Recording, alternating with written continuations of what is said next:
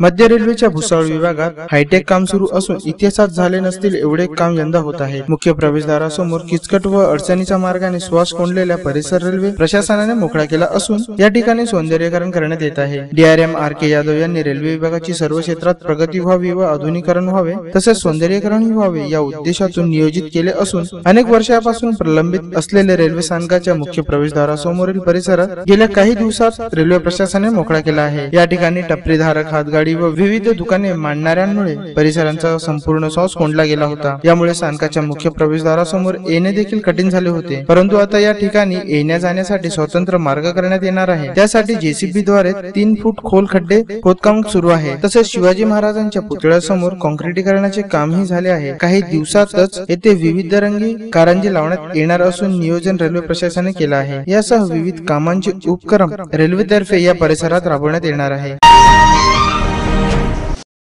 गेल्या वर्षी अस्वच्छ शहराच्या यादीत नाव आल्यानंतर हेटाळणी अनुभवलेल्या भुसावळ शहराने मात्र एकाच वर्षात कंबर कसली स्वच्छतेचे काम धरून आपले नाव देशात करण्यात आलेल्या स्वच्छता सर्वेक्षणात एकूण 70वा क्रमांक पटकून झळकावले आहे। नुकत्याच करण्यात आलेल्या स्वच्छता सर्वेक्षणात भुसावळ नगरपालिकेने मजल मारत देशातील स्वच्छ शहरांमध्ये एकूण 70वा क्रमांक पटकावला। याबाबत इंदोर येथील ब्रिलियंट कन्व्हेन्शन सेंटर येथे आयोजित कार्यक्रमात या पुरस्काराचे नुकतेच वितरण करण्यात आले। इंदोर येथे आयोजित पुरस्कार वितरण कार्यक्रमात पंतप्रधान नरेंद्र मोदी, केंद्रीय मंत्री हरदीप सिंग पुरी, मुख्यमंत्री शिवराज सिंग चौहान, लोकसभा अध्यक्ष सुमित्रा महाजन, नगर विकास मंत्री माया सिंग यांच्यासह मान्यवर उपस्थित होते। यावेळी केंद्रीय मंत्री हरदीप सिंग पुरी यांनी नगर अध्यक्ष रमण भोळे, तत्कालीन मुख्य अधिकारी बीटी बाविस्कर, मुख्य अधिकारी रोहिदास दोरकुडकर, नोडल अधिकारी लुंगे यांनी हा पुरस्कार स्वीकारला। मागील वर्षाच्या सर्वेक्षणात 435 शहरांमधून भुसावळने 433वा क्रमांक प्राप्त झाला होता। त्यानंतर पालिकेवर टीकेची झोड उडली होती, परंतु पालिकेने कठोर परिश्रम घेत देशातून एकूण 70वा स्थान मजल मारले आहे। भुसावळ बाजारपेठ पोलीस ठाण्याकडून बसस्थानकाकडे जाणाऱ्या स्टेशन रोडची सध्याची रुंदी 10 मीटर आहे। मात्र या रस्त्यावर वारंवार वाहतुकीची कोंडी होत असल्याने वाहन चालक पथचाऱ्यांचा श्वास गुदमरतो। या कोंडीचा सर्वाधिक त्रास होणाऱ्या स्टेशन रोड ते बसस्थानकाच्या संरक्षण भिंतीपर्यंतच्या 650 मीटर लांबीच्या रस्त्याने रेल्वे प्रशासन 3 मीटरने रुंदीकरण करणार आहे। यानंतर एकूण 13 मीटर रुंदीच्या या रस्त्यावर दुभाजक टाकले जातील। यामुळे वाहतुकीला शिस्त लागण्यासह रेल्वे स्थानकाच्या दर्शनी भागाचे सौंदर्य वाढीस मदत होईल। शहरातील अमर स्टोर पासून बसस्थानकाकडे जाणारा स्टेशन रोड सर्वसामान्यांच्या वापरात असला तरी तो रेल्वेच्या कार्यक्षेत्रात येतो। हा मार्ग सध्या 10 मीटर रुंदीचा आहे। रेल्वे स्थानकाला जोडलेल्या या मुख्य मार्गावर वाढलेली रहदारी, दोन्ही बाजूने होणारी अवैध पार्किंग पाहता त्यांचे रुंदीकरण करणे काळाची गरज आहे। त्यामुळे हा मार्ग 3 मीटरने वाढून 13 मीटर रुंदी करण्याचे रेल्वे विभागाने नियोजन केले आहे। या अनुषंगाने रेल्वेने रस्ता रुंदीकरणाचा प्रस्ताव तयार केला आहे। स्वतः डीआरएम आर.के. यादव यांनी या रस्त्याची अधिकाऱ्यांसह पाहणी केली। रस्ता रुंदीकरणाचे काम तातडीने पूर्ण करावे अशा सूचनाही त्यांनी यावेळेस दिल्या आहे।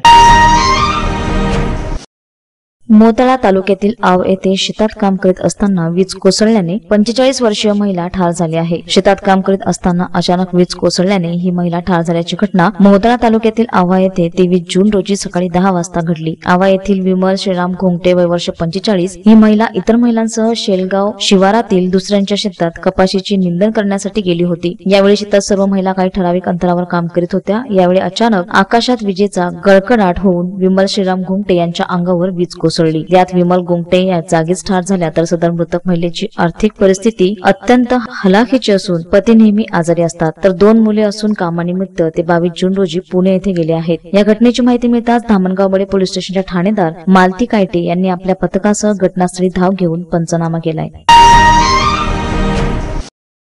वसमत येथील श्री रुग्णालय याना त्या कारणानं नेहमी चर्चेत असतं। या ठिकाणी तालुक्यातून मोठ्या प्रमाणात रुग्ण प्रसूती कुटुंब नियोजनासाठी येत असतात। येथील सुविधा असूनही नागरिकांना या सुविधा उपलब्ध केल्या जात नाहीयेत। यामुळे अनेक संघटनांनी यापूर्वी या रुग्णालयासमोर धरणे आंदोलन करून निवेदनही दिलं आहे, पण या रुग्णालयाच्या अधिकारी यांना मात्र याचा काहीही फरक पडत नसल्याचं दिसून येत आहे। वसमत तालुक्यातील सर्वात मोठे रुग्णालय असलेल्या गणेशपूर रोडवरील श्री रुग्णालय हे 24 तास अंधारात असल्यानं रुग्णांना यासाठी मोठ्या त्रासाला सामोरं जावं लागलं आहे। या रुग्णालयात प्रसूतीसाठी आलेले बरेच रुग्णांना नांदेड येथे रेफरचे प्रमाण वाढले आहे. तसेच अनेक तक्रारी या रुग्णालयाच्या आहेत. 21 जून रोजी रात्रीपासून या रुग्णालयात पुरवठा होणाऱ्या विजेची तार तुटल्याने पूर्ण रुग्णालय अंधारात होतं. याबाबत काही रुग्णांनी पत्रकारांना ही माहिती दिली आहे. याबाबत पत्रकार यांनी महिला रुग्णालयाचे वैद्यकीय अधीक्षक चव्हाण यांना दूरध्वनीवरून संपर्क देखील केलाय. सदरील घटना नेमकी काय आहे याची विचारणा केली असता लाईट गेली असल्यानं आम्ही इन्व्हर्टरची व्यवस्था केली आहे. लाईट कशामुळे गेली आहे असे विचारताच संबंधित अधिकाऱ्यांनी मला काय विचारता MSCB ला विचारा म्हणून फोन कट केलाय. उपजिल्हा रुग्णालयाच्या जबाबदार अधिकाऱ्यांनी पत्रकारांनाच उलट भाषा वापरत घडलेल्या घटनेत हात झटकलेत.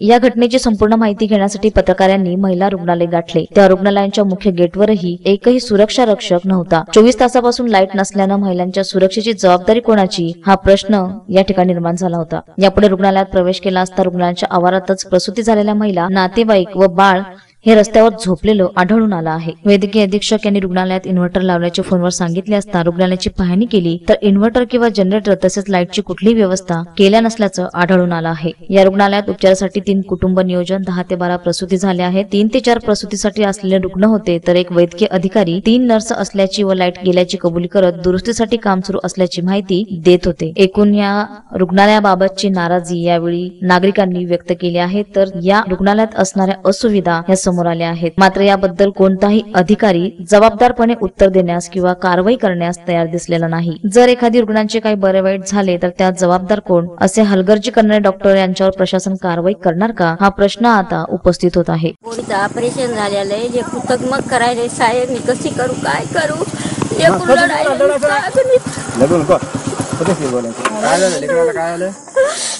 ते पोरीचं ऑपरेशन केलेलं आहे. आजच पोरगी उठना, काय नाही, नुसती तगमग करायली, नुसती गरमी, नुसता अंधार, नुसते चिलट खायले. तर तुमच्या याच्यात लाईट नाही, काही नाही. दवाखान्यात आम्ही आलो, लांबचा प्रवास आहे आमचा. कोणतं गाव? पिंपळगाव. कुठे? परभणी जवळ. पलीकडे. डॉक्टरला सांगितलं का तुम्ही हे? आता डॉक्टर कोणते ते आता ओळख तरी आहे का मला सांगा. कोणी चाललंय का तपासायला? कोणी चाललंय तपासायला? आता जी संघ आरती केस केलेली बाई ती आलीच नाही. आमच्या गावातल्या बाईला केस केली. केव्हा ऍडमिट झाले तुम्ही? आम्ही मंगळवारी आलो. तेव्हापासून कोणीच पाहिलं नाही? आता मंगळवारी आलो तर बुधवार गेला, कॅन्सल केला. बुधवारी ऑपरेशन होतं म्हणले डॉक्टर साहेबाला, अशा ना असे शुक्रवारी ऑपरेशन होऊ. मग आता पेशंट रूम मध्ये आहे का रस्त्यावर? नाही, रूम मध्येच आहे. लाईट विषयी डॉक्टर काय म्हणले? तुम्ही डॉक्टर साहेबाला बोलल्या ना लाईट विषयी? डॉक्टर साहेब काय म्हणले? डॉक्टर साहेब कोणते ते मला ओळखत तुम्ही कोणाला बोललेच नाही लाईट विषयी? नाही नाही नाही, रात्रपासून लाईट नाही. अरुणाबाई तोंडी. अरुणाबाई किशनराव जाधव चोंडी. बरोबर. 7 दिवस झाले, आम्ही 6 दिवस झाले दवाखान्यामध्ये. हो, परेशानी लई आहे आमची. कालपासून दारी हो, आम्ही मच्छर नुसते काटायत लेकरायला. बोलती परेशानी व्हायची बायाची, पेशंट बेजार व्हायला. लाईट कधीपासून नाही? लाईट कालपासून नाही, 2 दिवस झाले लाईट नाही. कशी रात्रभर लाईट नव्हती? आज दिवसभर नव्हती? आज बी नाही. तुमच्यासोबत पेशंट कोणता डिलिव्हरीचा आहे का? हा, डिलिव्हरी हे झाली, सिझर झाली डिलिव्हरी. किती दिवसाचं बाळ आहे तुमचं? 6 दिवसाचं. 6 दिवसाचं.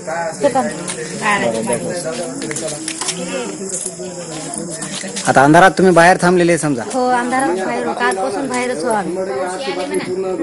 सगळी त्याच्या चिलट खायत लेकरायला. दुसरी काही सुविधा भेटली नाही का तुम्हाला? दिवसातून लाईट आलीच नाही? नाही नाही, रातभर नाही, काहीच नाही. सिझरवाले कधीचे आहेत मॅडम? कोणाचा 5वा दिवस आहे, कोणाचा 2रा दिवस आहे, कोणाचा 6वा दिवस आहे, असे वेगवेगळे आहेत. मॅडम, आता एवढे पेशंटचे नातेवाईक जे बाहेर थांबलेले आहेत, रात्रीचा वेळ आहे आणि इथे सिक्युरिटी गार्ड आहेत का मग आपल्याकडे बाहेर? सिक्युरिटी गार्ड मध्ये लेडीजच आहेत. इथं आहेत बाहेर गेट जवळ सिक्युरिटी गार्ड आहेत का? आता ज्या महिला बाहेर थांबलेल्या आहेत, इथं सगळा परिसर सगळा अंधारात आहे, तर यांच्या सुरक्षेचा प्रश्न काय आहे सध्या? सध्या तर सगळे अफवा चालू आहे की बाळ पकडून नेलेत हे तिथं. मग आता इथं सुविधा काय आहे, सुरक्षा या महिलांची? इथं आपलं हे गेट बंद असतं. मग आता लाईट नाही आतमध्ये, लहान बाळाला लाईट नाहीये, तर त्यांचं कसं होईल आतमध्ये गरमी? त्याच्यासाठी पर्याय व्यवस्था काय केलेली आहे का आपण? आता एक परभणीचा पेशंट आहे, त्याचे 6 दिवसापासून ते इथे ऍडमिट आहेत. त्या बाईची थोडं गरमीने हे व्हायला तिला सिजर झालेले बोलले ते आज. त्यांच्या पर्यायी व्यवस्था काही केलेली आहे का आता अशा पेशंटची काही पर्यायी व्यवस्था? आता आम्ही कॉल केला होता तर असं तिथे सुरू आहे, काम सुरू आहे आणि लाईट येईल असं ऐकलं होतं. आम्ही त्याचीच वाट पाहतोय सगळेजणच. मॅडम पण पर्यायी व्यवस्था करणं गरजेचं असायला पाहिजे ना की नाही? आता हे सांगत आहेत ना देवरे की जनरेटर लागत नाहीये, तर त्याची पण सुविधा बघतायत आता पुन्हा. तू पेशंटचं काय जीवाचं बरं वाईट झालं तर त्याला जिम्मेदार कोण होणार मॅडम? गरमीमध्ये आधी गरमी खूप आहे आणि त्याच्यामध्ये ऑपरेशन झाले त्या लेडीजचं, तर ती बिचारी तगमग करायची, तर त्याच्यामध्ये बरं वाईट काय झालं तर कोण जिम्मेदार राहणार? बघताय होतंय असं प्रयत्न सुरूच आहेत ना आमचे पण. नाही तर रात्री पण प्रश्न मॅडम, दिवसभर आज संध्याकाळी 8 वाजले 9 वाजले तरी पण प्रयत्न म्हणले नाही. याला कसं आता हे दोघं काय होणार आहेत प्रयत्न? माहिती तंत्रज्ञानाच्या वाढत्या वापरामुळे दैनंदिन व्यापार व अनेक व्यवहार आज जलद गतीने म्हणजेच ऑनलाईन पद्धतीने होत आहे आणि ते नागरिकांना सोयीस्कर झाले आहे. त्याचबरोबर गुन्ह्याचे प्रमाण वाढत आहे. हॅकिंगच्या माध्यमातून पैशाचा गैरव्यवहार, फोनवरून एटीएम पिन, ओटीपी व इतर माहिती विचारून आर्थिक फसवणुकीचे प्रकारही मोठ्या प्रमाणात उघडकीस येत आहे व काही समाजकंटक व्हॉट्सअप व सोशल मीडियाच्या माध्यमातून आक्षेपार्ह छायाचित्रे, भावनिक मजकूर पाठवून धार्मिक भावना व राष्ट्रीय एकता तोडण्याचा प्रयत्न करणाऱ्यावर आता सोलापूर सायबर सेल पोलीसची नजर असणार आहे, जेणेकरून कायदा व सुव्यवस्था प्रश्न उपस्थित होणार नाही. वरिष्ठ पोलीस निरीक्षक गुन्हे शाखा सूर्यकांत पाटील यांच्याकडे अतिरिक्त कार्यभार असून पोलीस उपनिरीक्षक मधुकर भास्कर व 10 कर्मचारी या सायबर सेल पोलीस ठाण्यात कार्यरत आहेत. नमस्कार, मी पौर्णिमा चौगुले, पोलीस उपायुक्त गुन्हे. सध्या समाजामध्ये सायबर गुन्हेगारी प्रकार मोठ्या प्रमाणात होताना आढळतो. मोबाईल, सोशल मीडिया याद्वारे विविध माध्यमातून विविध प्रकारची सामान्य नागरिकांची फसवणूक होते आणि ते गुन्हे इतर गुन्ह्यांपेक्षा खूप वेगळे असतात आणि टेक्निकली त्याला खूप प्रयत्न करावे लागतात जेणेकरून तो गुन्हा उघडकीस येतो. त्या अनुषंगाने शासनाने सर्व युनिटमध्ये सायबर पोलिसांनी सुरू करण्याबाबत आदेशित केले होते आणि त्या आदेशाचे पालन करण्याचं 20 जून रोजी पोलीस आयुक्तालय सोलापूर शहर येथे देखील सायबर पोलीस ठाणे सुरू करण्यात आलेले आहे. याद्वारे नागरिकांची मोठ्या प्रमाणात सोय होणार आहे. एखाद्या वेळी आपल्याला मोबाईलवर OTP विचारून आपल्या अकाउंटमधून पैसे विड्रॉ केले जातात. सोशल मीडियावर चुकीच्या बातम्या लावून समाजामध्ये समाजकंटक कायदा सुव्यवस्था बिघडेल अशा प्रकारे कृती करतात. त्या सर्वांना यावर पायबंद बसणार आहे. त्या सायबर गुन्हेगारी प्रभावीपणे रोखणे हे एकमेव काम सायबर पोलिसांचे असल्याने त्यामध्ये प्रभावी प्रतिबंध होण्यास देखील मदत होणार आहे. धन्यवाद.